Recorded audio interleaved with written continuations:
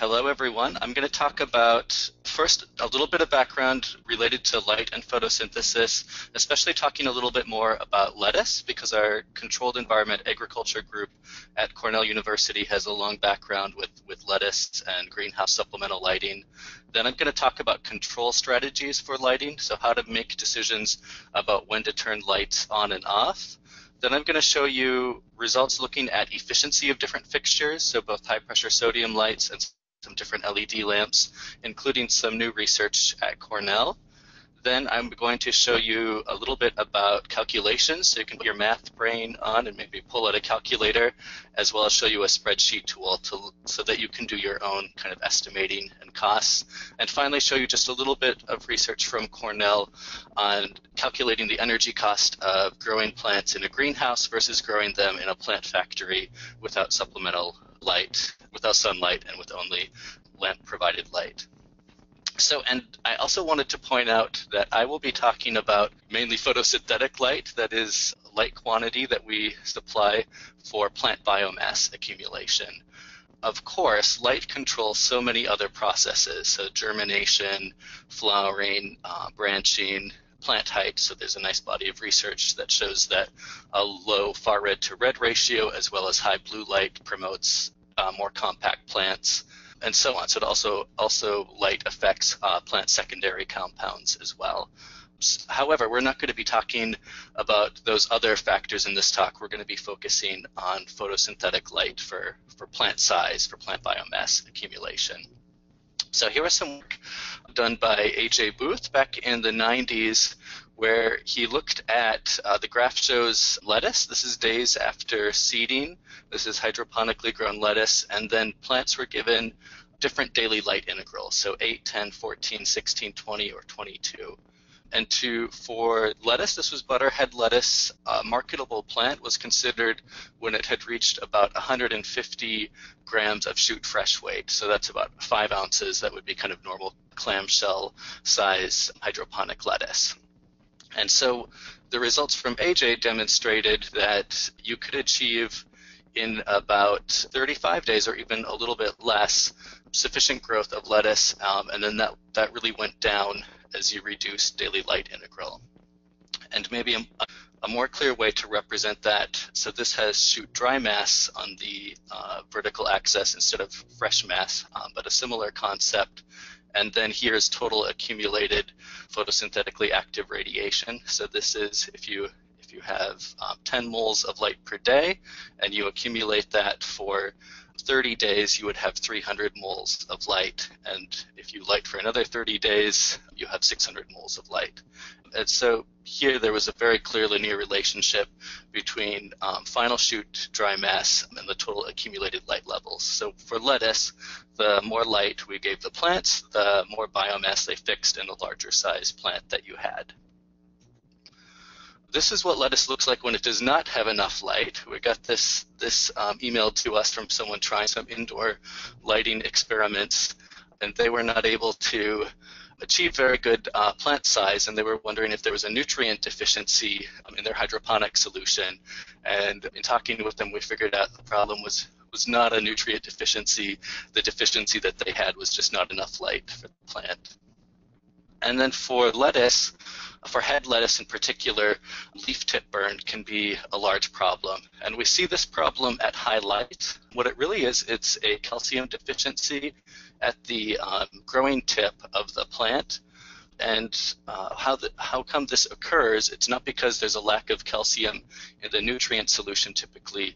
It's because the new growing point of the plant couldn't get enough calcium. So when plants are growing fast with high light, also if they're growing in humid conditions, and as well when the plant matures and those outer wrapper leaves kind of surround the inner growth, what happens is the plant cannot take up enough calcium, it can't transpire enough to get enough calcium to that growing shoot tip. And because of this physiological disorder, we typically then have a limit for how much we can light lettuce of about 17 moles of light per meter squared per day. And To obtain that 17 mole target, you also have to have pretty good airflow onto the canopy of the plants as well. So this shows here a vertical airflow fan. So notice it's pointed downward, which is different from our horizontal airflow fans that we typically use in greenhouse production. So then with these vertical airflow fans, we can have a DLI target of about 17 moles of light. If we don't have these vertical airflow fans, our target needs to be lower, say about 13 moles of light. Otherwise, we run the risk of having our plants develop this tip burn. So I mentioned that 17 mole light.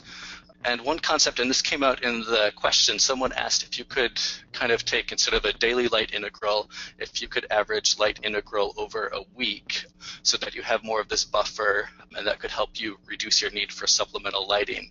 What we found for lettuce is that you can take kind of a 3-day average of light.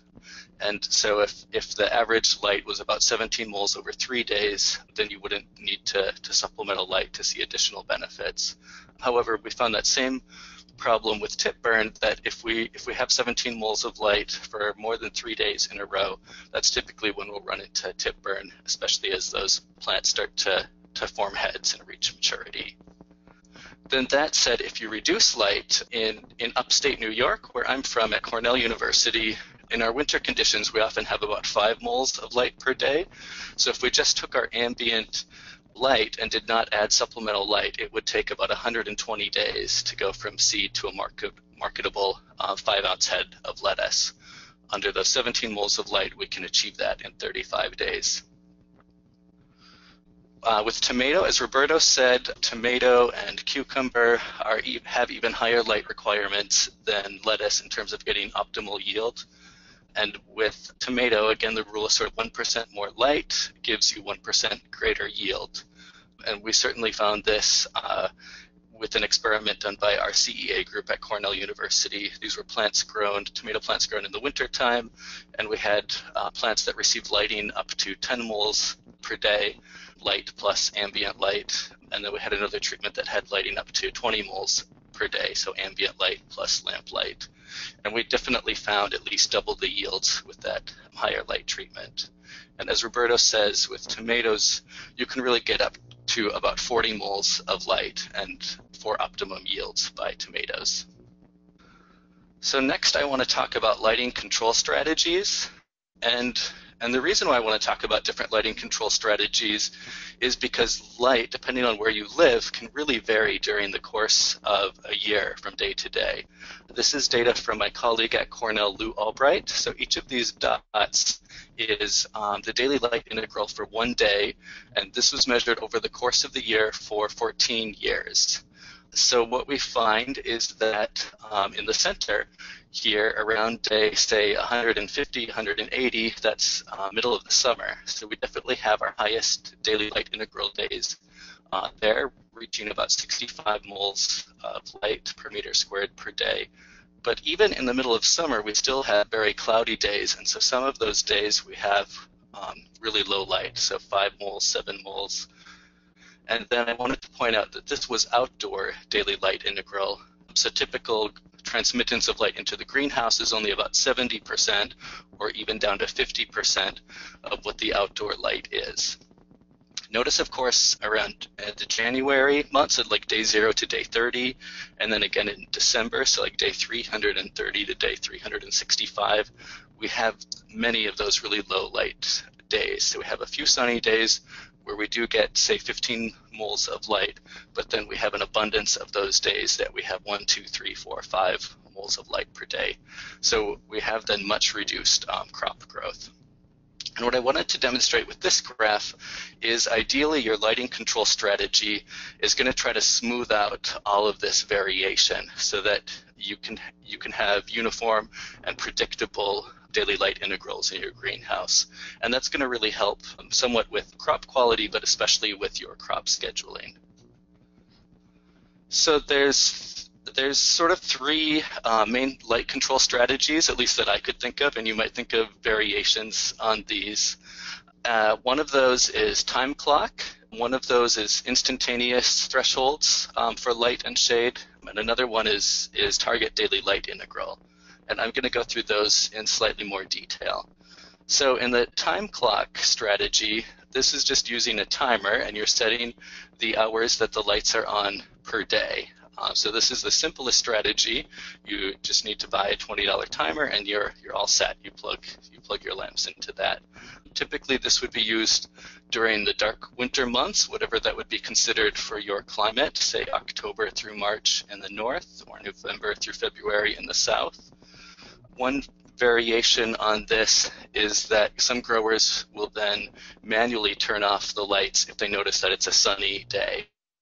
So notice this is very qualitative. They're not necessarily looking at what the daily light integral is that day and using that to make a decision about whether to turn the lights off. It's just sort of qualitatively like, oh, it's a pretty sunny day. I think we can turn off the lights for the plants. So an example then could be the lights would be turned on for 12 hours per day. Maybe what we do is we have them on from 6 a.m. to 10 a.m. and then again in the afternoon until midnight. And so what this does is it avoids maybe the middle of the day when we'd be getting the most natural sunlight. So it should be, an effective way to light. And so then maybe our lamps provide 100 micromoles of light per meter squared per second. They're on for 12 hours a day, so it gives us 4.32 moles of light. And you could use Roberto's daily light integral calculator to determine that. So I want to show what happens when you use this strategy. And here's an example from Minneapolis, Minnesota. And what we did is we just took data that's a typical meteorological year data. So this is data that you could obtain for about 1,000 different locations in the US. So we took data from February, and we also assumed that there was 70% light transmission. So of the outdoor light, then only 70% of it is getting into the greenhouse. And what the orange bars show us is the daily light integral that we get from the sun. Notice this varies from about 2 moles on some of our lowest days up to about 10 moles on our highest days.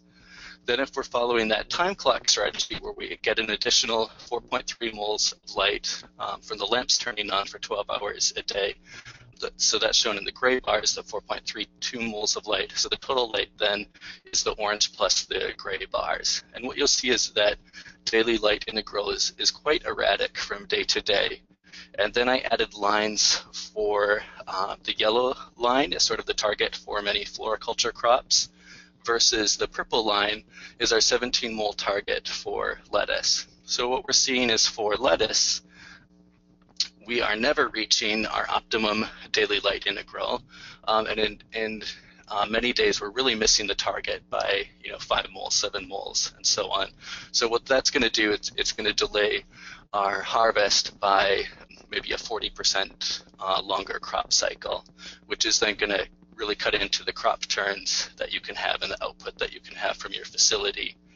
In terms of floriculture crops, you see that we are still not meeting those targets for many of the days as well. So that is also can in some cases delay the crop cycle, as well as it may reduce crop quality. So some of the things that Josh and Roberto talked about, like stem caliper and plant size. And then here's another example. This one I took from Atlanta, Georgia. So I was trying to find a southern climate that had more light. And this is again in February using the typical meteorological year data with 70% light transmission.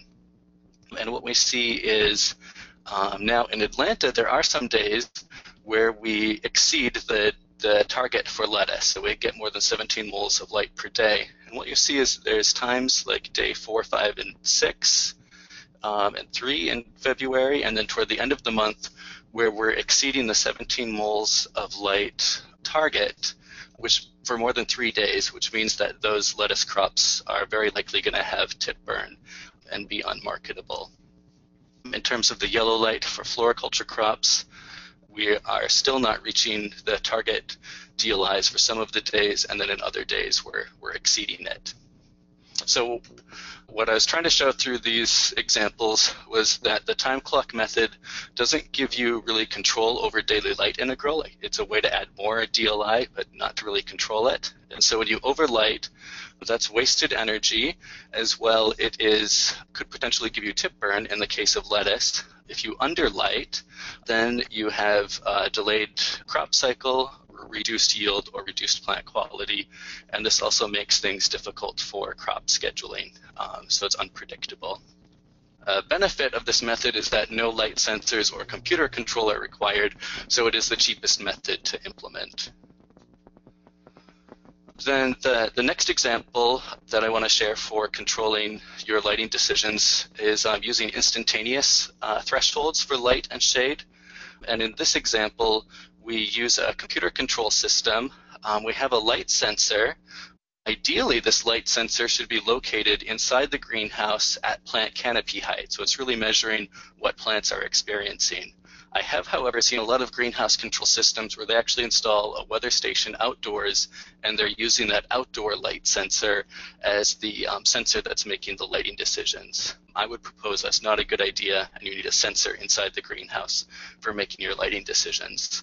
So an example here would be then if the sensor measures that light is below 200 micromoles per meter squared per second for more than, say, 10 minutes, then the lights will turn on.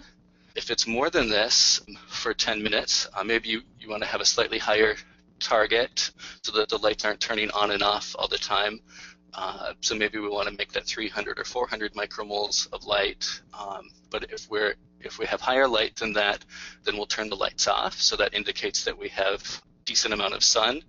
And then if we have greater than, say, 600 micromoles per meter squared per light, then maybe we're closing the shade curtains. So we don't want excessive amounts of sunlight, perhaps, which would cause the greenhouse to heat up or maybe lead to high DLIs and tip burn in lettuce.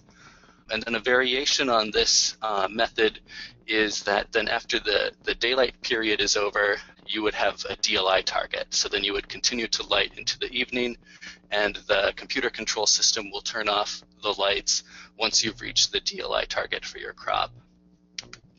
And so a benefit of this method is that it does allow you to reach a target daily light integral. So especially using the function where you're then extending lighting into the evening and then turning off automatically once your DLI target has been met. And then if you do have consistent daily light integrals, it does allow you to have consistent crop scheduling. Some negatives with this method are that there are times when you may have excessive light costs. So there might be times when you're over lighting. So your lighting decisions are based only on instantaneous light, but they're not really predicting what is going to happen in terms of the whole day.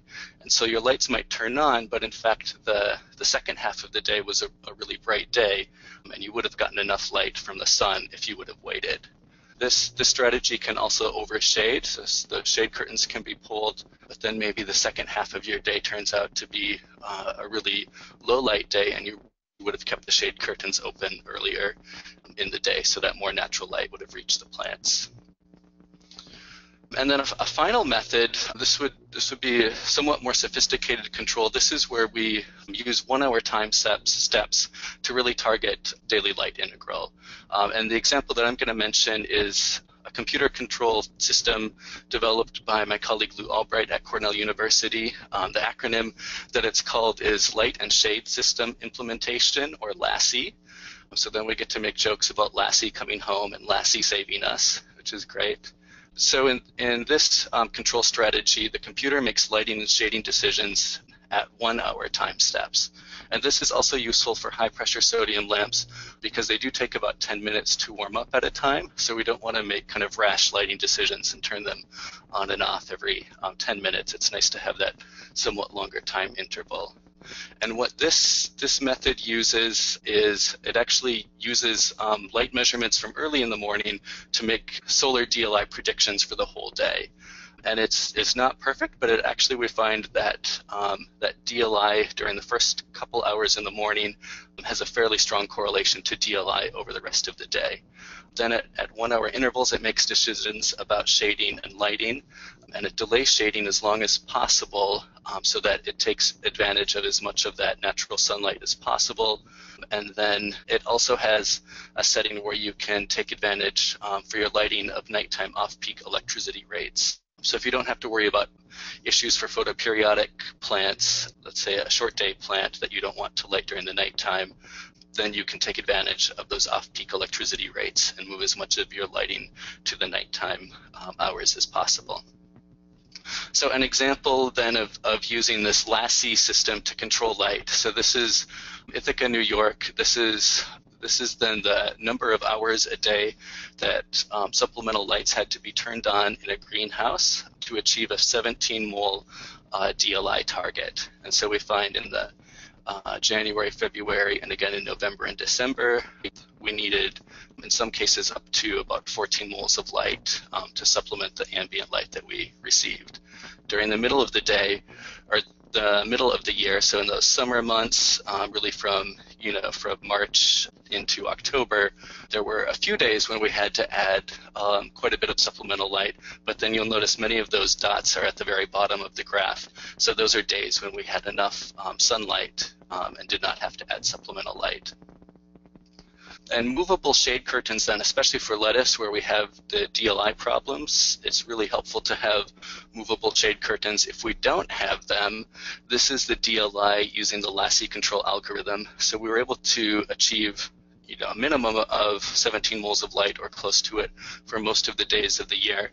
But then during those middle summer months, we had excessive light in the greenhouse because in this case, we didn't have movable shade curtains.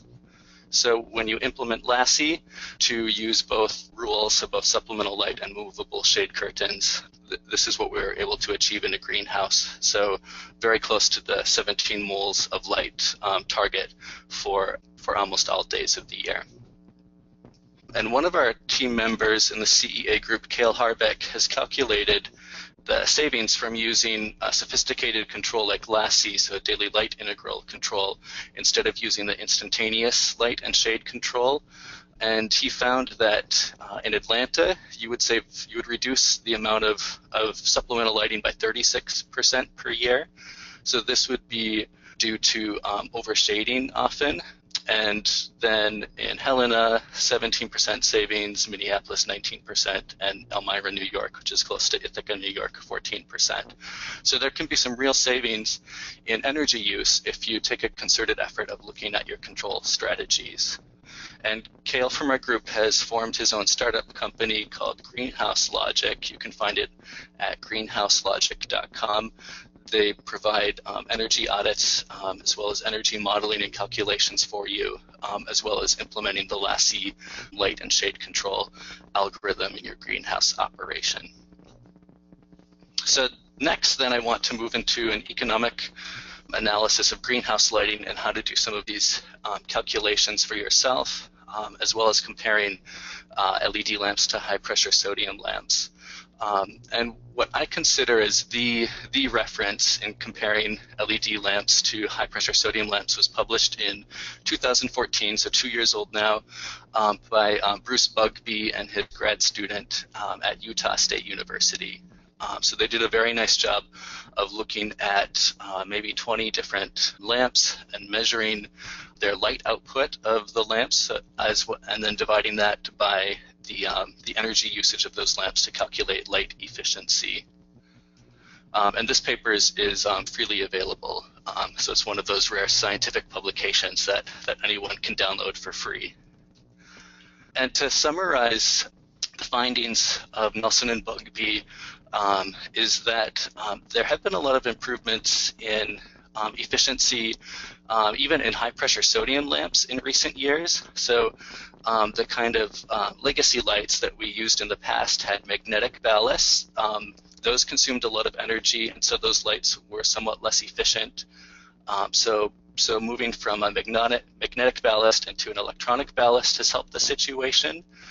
but then the bulbs have become more efficient as well. So our traditional high-pressure sodium lamps have a single filament in them. They're single-ended. The new high-pressure sodium lamps have a double-ended filament, and they're actually more efficient. So then PAR efficiency, this is micromoles of light that are outputted in PAR, so between 400 and 700 nanometers per joule of energy. So notice for those sort of older high-pressure sodium lamps, we got only 0.94 micromoles per joule, and then we almost doubled that with some of the new high-pressure sodium light technology. So we got 1.70. Metal halide lights had similar efficiency to the high-pressure sodium lights that had the single-ended filaments, so 1.34 to 1.44. And then there were numerous different LED fixtures that were examined in this study, and their efficiency really varied by fixture. So on the low end was 0.89, but on the high end got up to 1.70. And so in this study, at least in 2014, one take-home message then was that the efficiency of the best LED lamps was as good as the efficiency as the best high-pressure sodium lamps.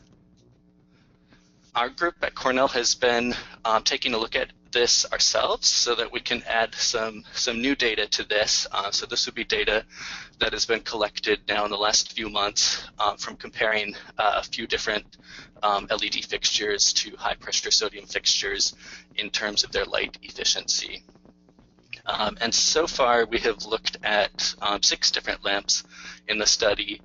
A.J. Booth, a colleague at Rutgers University, he has the facilities for measuring the light output and electrical consumption. So he has an integrating light sphere at Rutgers University that we've been using for this study. So I want to point out the 6 lamps that we've tested. One has been a double-ended high-pressure sodium lamp. Another one was a single-ended high-pressure sodium lamp. And then we looked at 4 different LED lamps. These were the Illumitex Power Harvest, so that would be a point source lamp. Lighting Technologies, which is more of a bar-type lamp, and so its power consumption was only about 100 per lamp. The e-GRO Pro, which is again a point source lamp, and then the Veloya R150 lamp, which is a small point source lamp. So you'll notice I have power consumption here. So this is the number of watts of energy that they took, which we call wall plug power usage. Is the whole lamp plugged in? So that accounts for ballast electrical usage and driver electrical usage in the case of LEDs. Then you'll see the column on the right that we added in here is light output. So this is total light output from the lamp as measured in the integrating light sphere. And so notice that the power source lamp, the double-ended HPS, had the highest light output. This is in micromoles per second, so micromoles of photosynthetically active light per second. And then that went down to 109 for the Lighting Technologies lamp.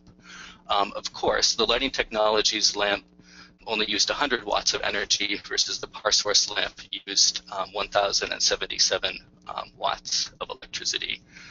So then what you want to do to calculate efficiency is you take light output and you divide it by power consumption, and that gives us PAR efficiency. So here the 2 columns on the right are PAR efficiency, so photosynthetically active radiation efficiency.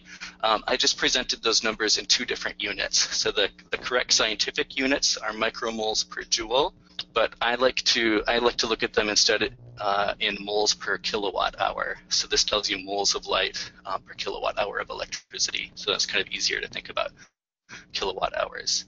What we found of the 6 lamps that we examined is the high-pressure sodium lamp that had the highest efficiency was the PAR source e-GRO Sun double-ended lamp with a PAR efficiency of 1.59 micromoles per joule. And actually the other lamp that was not a double-ended, the Gavita Pro, had a quite similar PAR efficiency. And then of the LED lamps that we looked at, one of those had higher PAR efficiency than the high-pressure sodium lamps, and that was the Power Harvest lamp from Illumitex. Okay, and so those were electrical light output and electrical consumption measurements. We currently have the lamps set up at Cornell University, and we're moving in hydroponic ponds under the lamps, and we're comparing actual plant yields where the lamps are used for supplemental lighting in a greenhouse. And we suspect that there's not going to be huge wavelength effects of the lamps because we do have the ambient sunlight to kind of wash out those effects, but we will be studying that in the experiment. So in this trial, all of the lamps, their height has been adjusted so that they're going to provide 200 micromoles per meter squared per second of light at plant canopy height, and then they're going to have light sensors under them connected to the Lassie control system to control to a constant daily light integral of 17 moles per day. So I hope by the time of Cultivate this July that I can report back the results from that study. Okay, so in a few minutes remaining, I want to talk very briefly about doing some of your own light calculations. So one question that growers will ask me is how much area can one fixture light? And if you know two pieces of information, you can calculate this. So you need to know the light output that either needs to come from the light manufacturer or needs to come from an independent lab like the Bugbee and Nelson data or the data that I just mentioned from AJ Booth. So if you know the light output and then you know your target amount of instantaneous light, let's say for lettuce in New York, my target is 200 micromoles of light.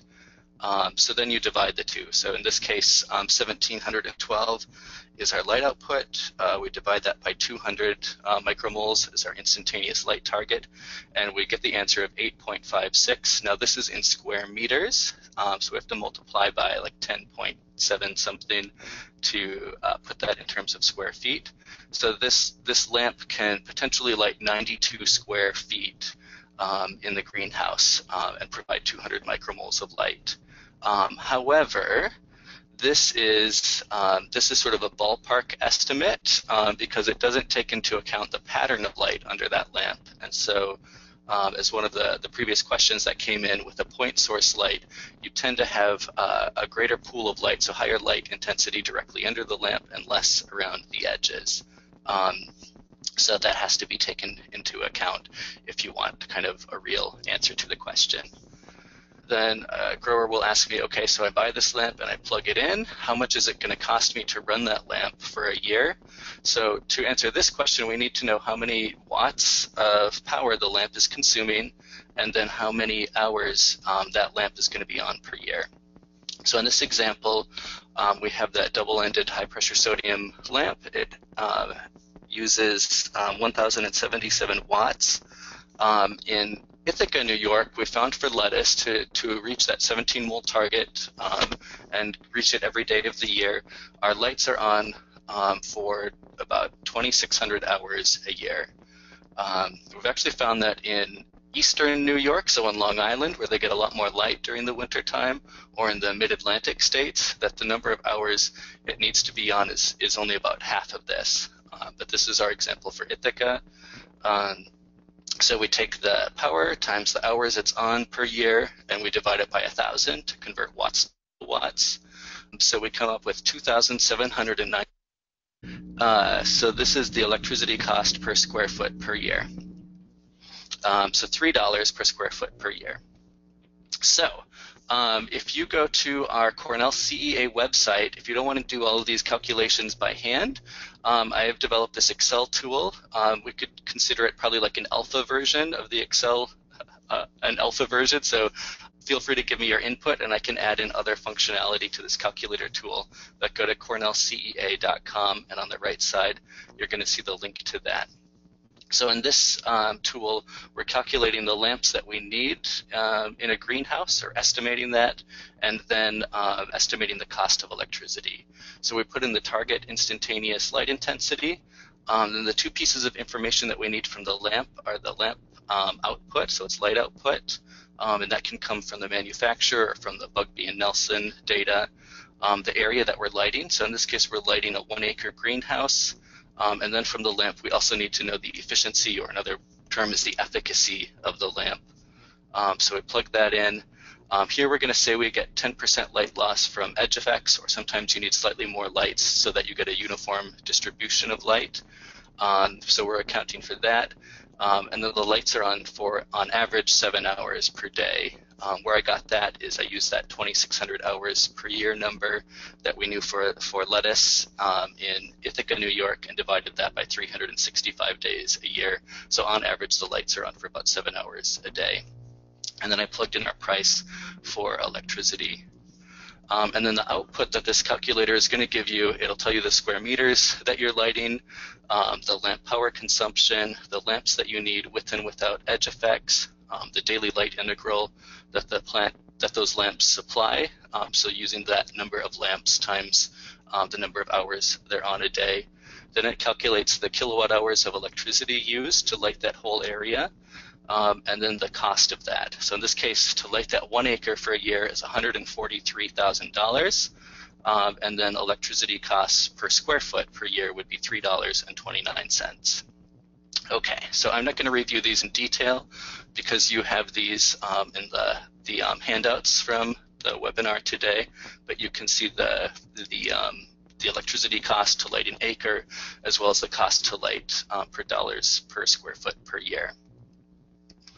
And I did want to note, just like was said before, greenhouse lighting plans from lighting professionals are ultimately what you need in the end to make sure that you have uniform distribution of light and proper number of lamps. So PL Light Systems, which is a sponsor of this webinar, has a tool where you go online and you input information about the like height of your gutter height in your greenhouse and the area of the greenhouse and so on, and your target light values, and then they can work with you to come up with a professional lighting plan. So as I'm running out of time here, I'll try to be quick. So I talked a lot about efficiency of photosynthetically active light. That should be, of course, a primary consideration when choosing new lights. Of course, you'll also need to consider cost of the lights themselves, the lamp life, the bulb replacement cost in the case of high-pressure sodium lights. In the case of LED lamps, you have to replace the whole fixture, but they theoretically have a much longer lifespan. The installation cost.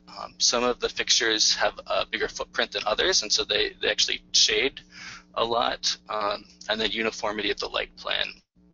And wavelength may be more important, especially for those completely indoor applications, like Josh was talking about, like lighting plugs in an indoor growing environment. This was just a funny example of lights. These were experimental LED lamps I saw used in a greenhouse. And if you look at them from above, you see the tremendous amount of shading that they provided. And I thought that was an unacceptable amount of shading that we would have gotten from the lights. And then just a few slides about energy consumption. So Kale, one of our team members that I mentioned, has spent the last year of his life doing energy models, and he's looked at costs of greenhouse energy, so lighting and heating and air ventilation, versus growing indoors in a plant factory. And I'm going to cut right to the chase. So this is energy consumption, energy use intensity in kilo-BTUs per square foot per year. PF means plant factory, and he compared a couple different scenarios. Plant factory 1, plant factory 2 uses more outside air ventilation when it gets too warm. And then in the greenhouse scenarios, greenhouse 1 was one scenario. Greenhouse 2 is where we had more strict humidity control in the greenhouse. We had to do kind of a lot of waste heating where we vent and then heat to control humidity. And he's done this now for different locations in the US, but the graphs here just show 3 different locations in New York, Albany, Buffalo, and New York City. And what we find is that of course, in the plant factory, we need a lot more energy for lighting than we do in the greenhouse environment. Interestingly, we need still some heating in plant factories, and we found that this is because of plant transpiration. So as the plants transpire, so water enters the air, and we have to turn on HVAC chilling in a plant factory to remove that humidity from the air. And sometimes that actually provides excessive amounts of cooling, and then we have to go back in and heat. And then there's other times of the year where we do need to cool and use those chillers to compensate for light. So lots of idiosyncrasies here, which is why we have this model that we're going to make publicly available so that you can look at your own parameters and your own set points. And then ultimately he calculated carbon footprint, or carbon dioxide, that was consumed for the electricity for lighting and chilling, as well as the CO2 from heating. And we find that depending on location and scenario, there was about a 2 to 4 times higher carbon footprint. Okay, then if you want to also learn more about growing in plant factories, my colleague Lou Albright gave a talk on this a few years ago, and he does have an updated slide set to take into account some of the most efficient lights that are currently available. If you go to cornellcea.com and Hot Topics, you can see that. Okay, and visit cornellcea.com. And at this point, I'd like to conclude my presentation. I would like to thank PL Light Systems for sponsoring this webinar today. And now I'd like to open it up for questions.